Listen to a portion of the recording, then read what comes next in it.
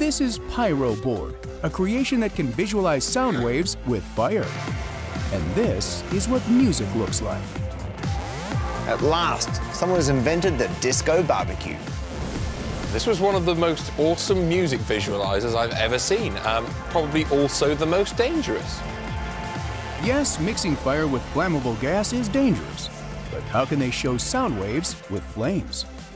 This pyro box is made of a metal box with evenly spaced holes, a fuel source, in this case propane, and a speaker attached to the side of the box. When they play a single tone through the speaker, this creates a sound wave which travels through the gas, creating areas of high and low pressure. Above an area of high pressure, a lot of gas will come out of those holes.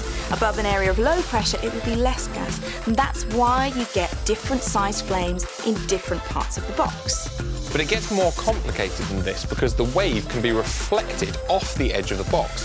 Where two areas of high pressure from different waves meet, they can interfere with each other, creating an even higher pressure and therefore an even bigger flame. I love it when they just throw in some banging music. You can't analyse that. Instead, just stand back and watch the science dance floor on fire.